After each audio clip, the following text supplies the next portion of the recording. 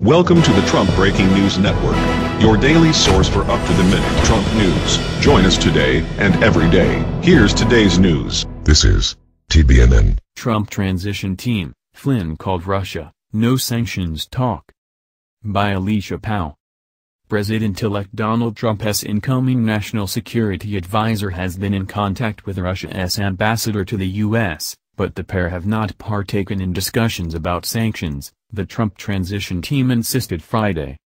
Trump transition spokesman Sean Spicier confirmed to reporters that Michael Flynn and Russian Ambassador Sergei Kislyak spoke by phone on December 29, the same day President Obama imposed sanctions on Russia and expelled multiple Russian officials from the country in retaliation for alleged Russian hacking into emails belonging to the Democratic National Committee. The only thing discussed in the call, Spicier explained, was the logistics for setting up a call between Trump and Russian President Vladimir Putin after Trump's inauguration Friday. Spicier said Flynn texted Kislyak December 28 to wish him a Merry Christmas and a Happy New Year, and Kislyak replied by requesting a phone conversation about the logistics of setting up a call with the President of Russia and the President-elect.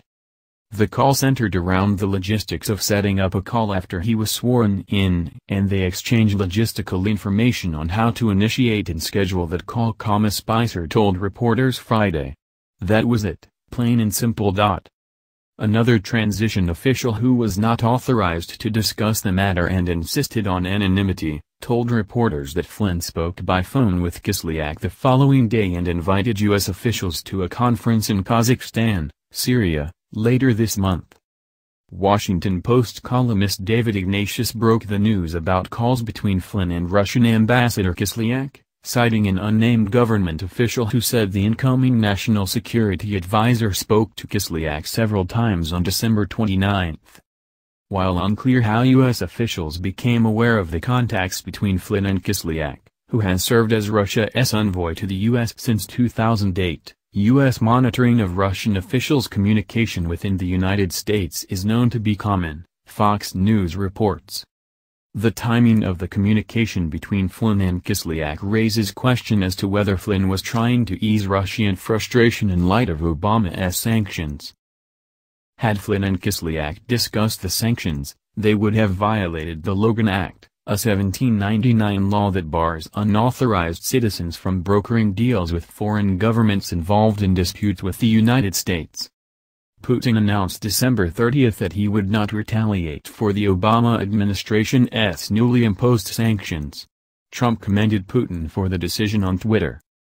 Trump has repeatedly made it clear that he intends on improving U.S. relations with Russia, which deteriorated under the Obama administration, and hopes a relationship with the Kremlin could help the U.S. defeat the radical Islamists of ISIS.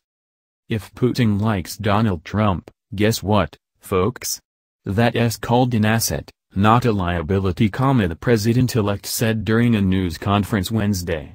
Now, I don't know that I am going to get along with Vladimir Putin. I hope I do. But there's a good chance I won't. And if I don't, do you honestly believe that Hillary Clinton would be tougher on Putin than me? Trump added. Does anybody in this room really believe that? Give me a break. What do you think? Scroll down to comment below. That's the news. Join us here every day. Be sure to subscribe and click the bell. See you next time. This is TBNN.